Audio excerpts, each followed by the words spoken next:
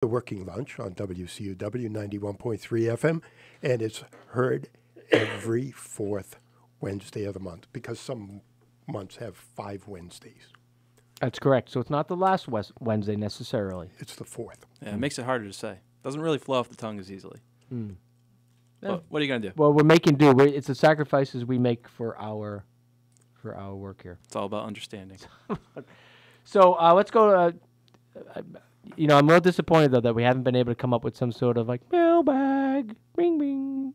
That works. Speedy delivery, something like that, just something to designate that we're moving into the mail bag section of the show.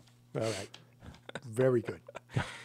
Moving into that section, Sean, take it away. Yeah. So we've got a question here from Lois in Quahog, Rhode Island. Wait. Where was that? Quahog, Rhode Island. I think... Quahog? And what's the name? Lois. I'm thinking you've been had, sir. Hopefully this is a real... You've pre-screened the question, obviously. Mm-hmm. Yeah, it's a good question. But I'm thinking Lois and Quahog. That, to me... Quahog, Rhode Island, right? Yeah. Yeah, I think that's a character, a fictitious character from Family Guy, the TV show. Okay. There's a TV show on television called The Family Guy. Somebody's getting funny with us, but it's a good question, so we could move along with it. Well, Lois, if that's your real name. It's funny too because she talks about her teenage son in the question. So. Oh, and in the show they have a teenage son. Yeah, Chris is the. But anyway. Oh, Jace, huh? That's my Peter Griffin impersonation. So go ahead. So Lois writes, I need to have my teenage son busy this summer and not just sitting around the house playing video games. Can you offer some advice on how to get him a summer job? So that actually is a very timely and relevant question. Right. I've heard a lot of people talking about this, and like you said. Well, we get these calls all the time. Not necessarily from Lois.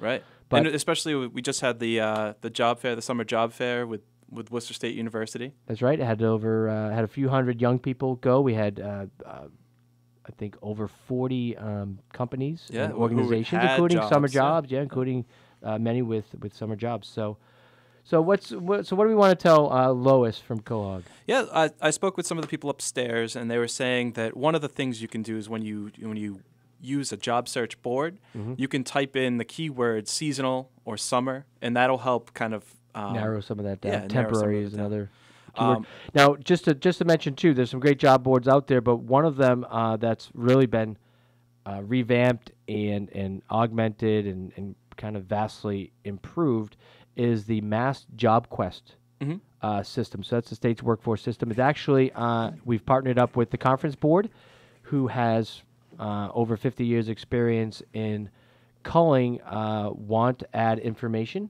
help wanted information. So it's a service called Help Wanted Online that we've brought into the fold with Mass Job Quest. And so that any given time right now, there's approximately over 80,000 job vacancies listed on Mass Job Quest. And that's searchable? It's searchable by different keywords and different, industries geography, industry, and all that. You can really kind of filter out. And so, obviously, with 80,000 plus openings, you do need to filter out. And so, like you said, one of the things you might want to look for is, seasonal or other summer jobs or whatever. So to separate that by those keywords. Yeah, the other thing they can do is, as Bob had kind of mentioned before, you can connect with your career services at school, guidance office at high school. A lot of times, if somebody has an opening, they might post it with a guidance officer, or if they have an internship or a volunteer opportunity, they might. I know at that meeting at Worcester State University, we had there was a representative there from Imperial Distributors. Yeah. And she was saying, they actually have a hard time filling some of their summer job slots. And so, it seems a little bit counterintuitive with all the, the young people out there looking for summer jobs. They have some seasonal positions, so. Yeah. The other some advice, you can network. So I think if you actively kind of network and talk with people, kind of make it well known that you're looking for a summer opportunity, you never know if you might be able to make a connection with somebody. Yeah, really talk it up. Bob, when you were younger, in your tennis days, did you ever go to summer camp, tennis camp or anything? No, none of this. Earlier was Treasure Valley. Oh, okay. Treasure Valley was the place to go. That's the Boy Scout camp? Boy Scout camp, yes. Sure. So, but you've got a lot of summer camps out there, and if you grew up going to a summer camp, you should be reaching out to them. Yep. and those organizations that run those programs to see, right now you're probably on the tail end. You're probably a little bit too late, actually. That's why we did our summer jobs fair, about a month or so previous to this. But hey, you never know. Maybe someone backed out. Maybe there's a position open. Maybe they're starting a new program or opening up new, with new enrollments, maybe into their summer camps. So you want to really reach out and spread the word there too, network there. So. And the final piece of advice I was given was to do mock interviews in advance. So this kind of goes to what you were talking about earlier, Jeff, is you should be prepared because a lot of times youth will go into an interview and they'll ask a question and they don't have any sort of answer. So a lot of times if you practice this stuff, you can kind of come up with your strengths and your weaknesses ahead of time.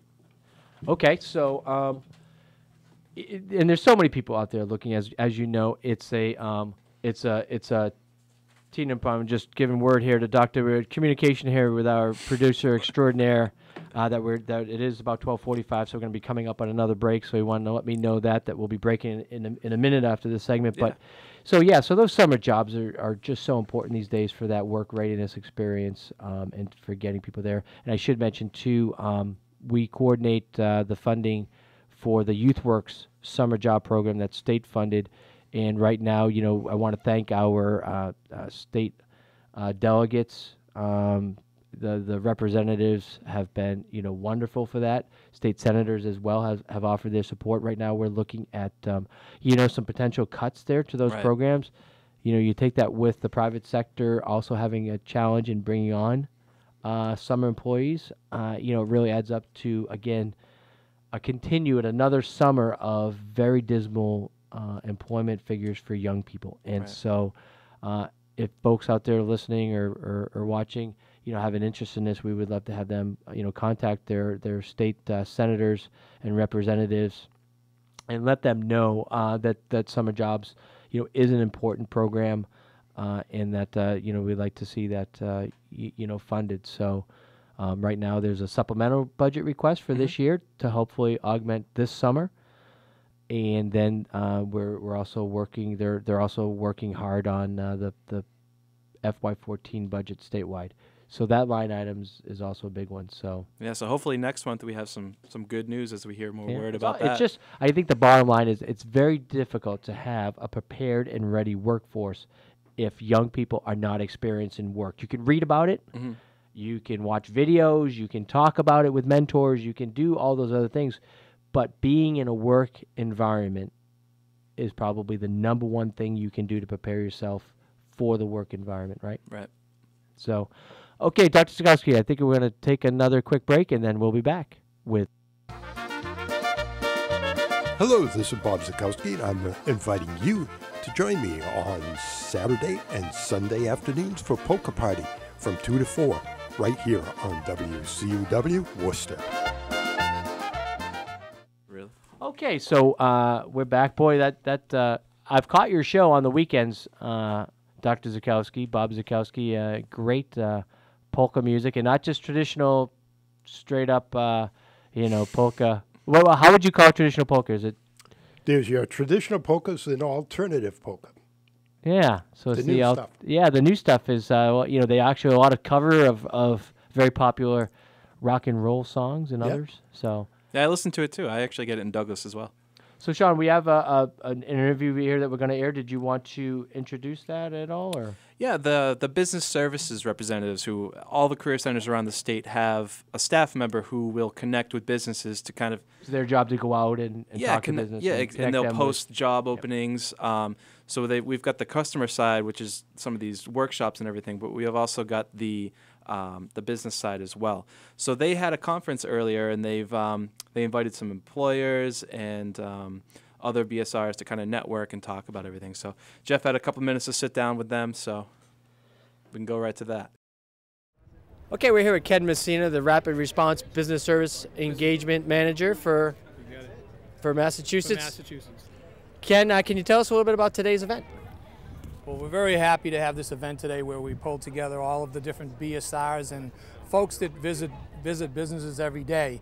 I think it's crucial that we all talk, we all collaborate on all of our services. And what we're really trying to do here today is to pull all those services together so we have a consistency when we're going out and visiting businesses. I know there's a number of different agencies and programs represented. Can you speak a little bit about some of the variety of services that are available to businesses in the state?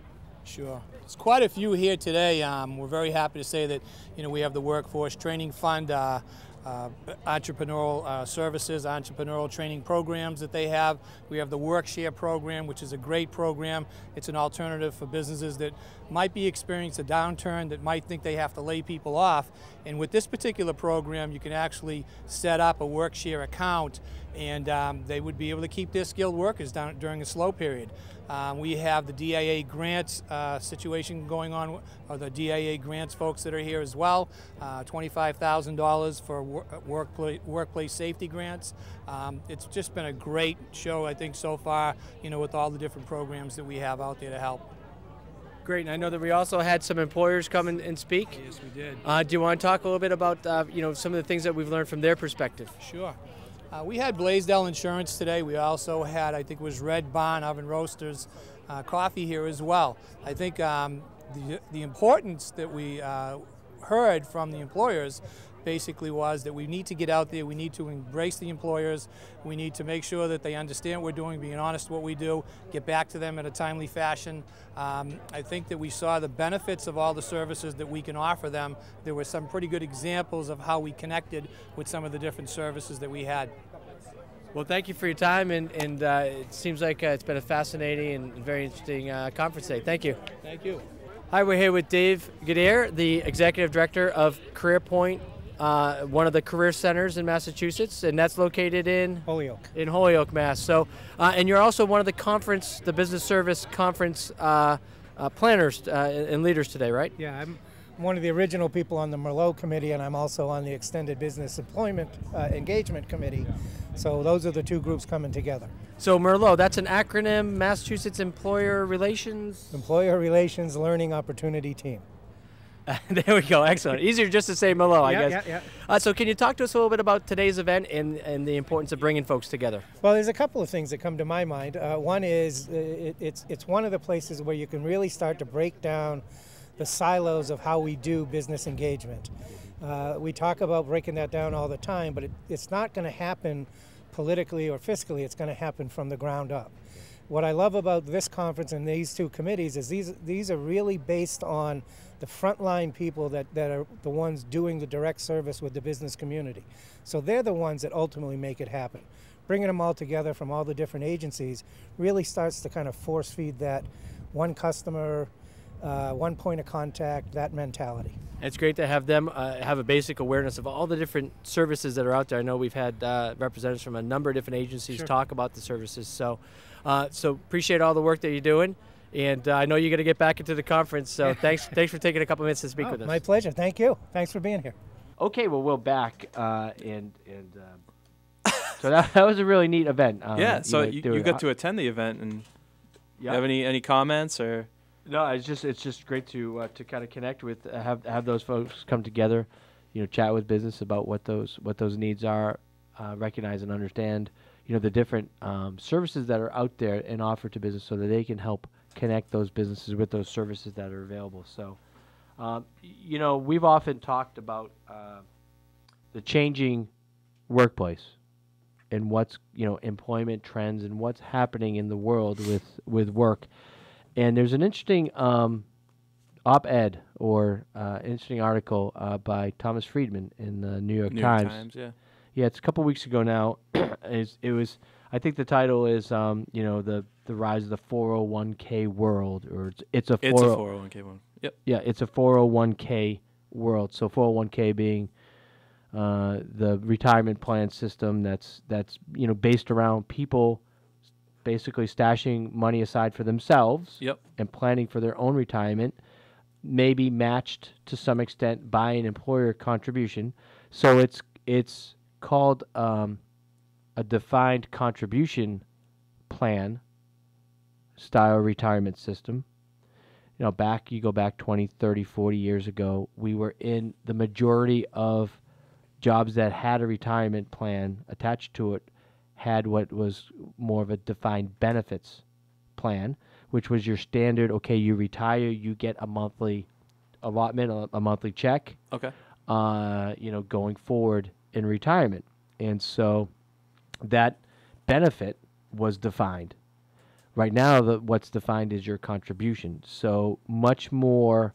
So Thomas Friedman kind of connects the rise of the 401k with other changes, other trends in society where more and more, it's kind of framed, we need to take ownership of our own lives, Yep. of our own careers, of our own, advancement, if you will, our own stability, our own safety, our own, And we have the opportunity to do so with, the rise of the internet and everything's at our fingertips now. Boy, it's funny you mention that because I read another article I was going to mention that I don't think you've seen, or maybe you have, judging by that comment about how the internet. I think it's something to the effect of how the internet destroyed the middle class, and it's a book that's come out, and so there's an article about the book, and it talks about a similar trend around how. The author makes the point, well, if you look at Kodak, in its heyday, it employed, almost 150,000 people supporting photography and the processing of photographs and everything. And now, you look at the internet-based digital photography world, and you've got, like, small tech companies that support, like, digital photography, whether it's, not just the camera makers, but also you've got like these websites, like Instagram, Tumblr, Instagram. Yeah. They employ like 3 people, 4 people. Yeah. So just the dissolution of those very stable middle class jobs, due to the rise of technology and efficiencies, and specifically the internet and the internet-based economy. So he kind of talks about how. So this author, not Thomas Friedman, but this other author, talks about how, okay, I'm a YouTube artist, musician trying to make money off the YouTube, instead of signing with a traditional like record label. Yeah, you have more, you have more freedom and everything, but you have a very tough time making an actual living off of that. But I think the flip side of that is, which he kind of talks about, which Friedman talks about, is that you have the ability to kind of self-educate. If there was something you wanted to learn about, it's at the tip of your fingers. You can pull out your phone and you can search something really quick. One of the I guess it's a pretty controversial article. I think folks should read it for themselves. One thing I walked away not understanding, not knowing, is whether Tom